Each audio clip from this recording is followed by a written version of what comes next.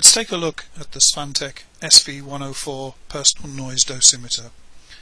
This is a comprehensive instrument for the measurement of workplace noise. The user interface is pretty straightforward. We have our main display screen.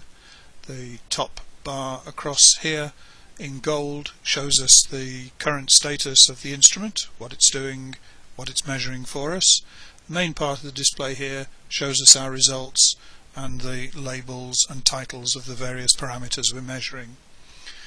The control of the instrument is through just three keys: a down button, a right button and an enter button.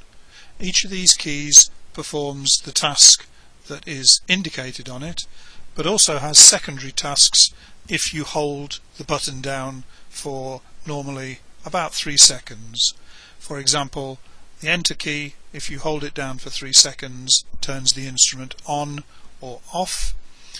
The right button, if you hold it down for 3 seconds, brings up the voice note comment recording to add notes to the measurement.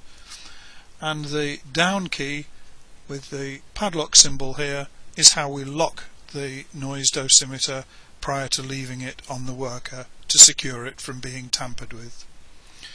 Each of these key combinations also work together as pairs. For example, the down and the right key, when pressed together, either start or stop a measurement. The down key and the enter key, when pressed together, bring up a setup menu that enables us to change the configuration of the instrument using a previously stored configuration file. The right and enter key, when pressed together, bring up the calibration screen and allow us to perform the acoustic calibration on the dosimeter before and after our runs.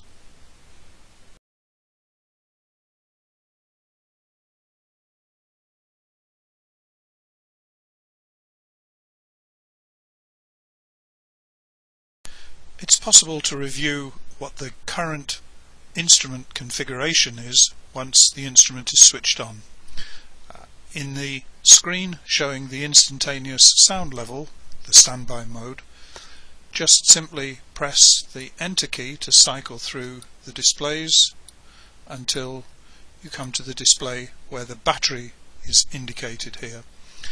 This indication shows us that we currently have at least 27 hours of runtime left. We can scroll down through this information to show us some more information. So here we see that currently default 2 setup is the named configuration file that will be used to make these measurements. Profile 1 is labelled OSHA Hearing Conservation.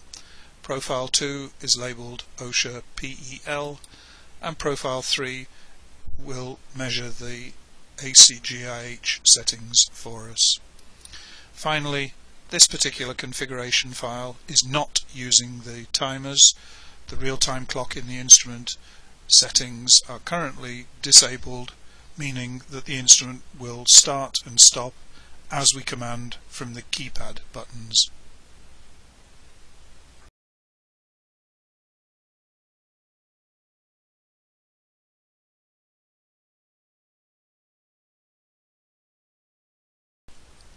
If we want to change the configuration of the noise dosimeter to perform a slightly different task from the one that it did last time, we have the means to do this using the down and the enter buttons that will bring up a setup menu for us. If you press these two buttons and hold them for 3 seconds, the setup menu is displayed and a list of previously stored setup names is shown in the display. We can go down through the list using the down button. We can go back up through the list using the right button. When we've highlighted the setup name that we want to use, we simply press the enter button. The load setup screen is shown If we're happy this is the right one that we want to use, simply press the right button to load that setting, and at this point now everything is good. The setup has been loaded into the active memory. We're ready to start. All we need to do now is press exit to leave this menu. The dosimeter is now set according to all the configurations that we have previously set for that named configuration file.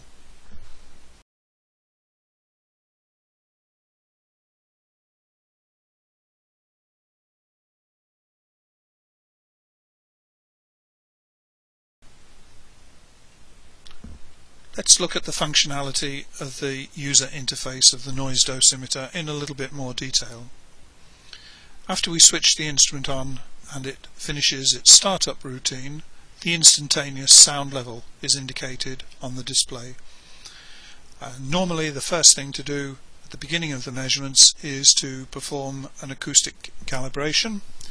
So we would get our calibrator, fit it over the microphone, make sure it's a good secure fit, turn the calibrator on, and when the signal stabilizes you'll see that we have the typical 114 or thereabout signal indicated. After a few seconds the instrument goes into the auto calibration routine. It makes the measurement, asks us to wait, and at the end of the measurement gives us the calibration factor that it has had to introduce to bring the instrument into correct calibration.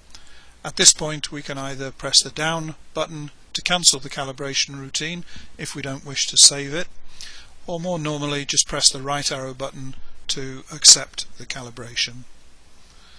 The calibration is accepted and saved prior to the measurement beginning. Turn off the calibrator, remove it from the microphone, and we are ready to start our measurements.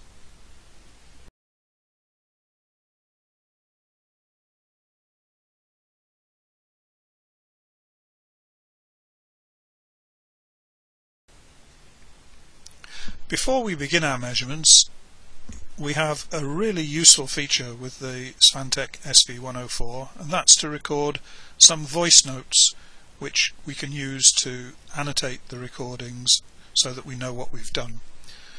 To initiate the voice note recording, we press and hold the right button for 3 seconds. After 3 seconds the voice comment menu is shown. The instrument tells us it's waiting to start. We can either cancel to back out of this if we don't want to record any notes, but more usually just press the right button to begin the recording.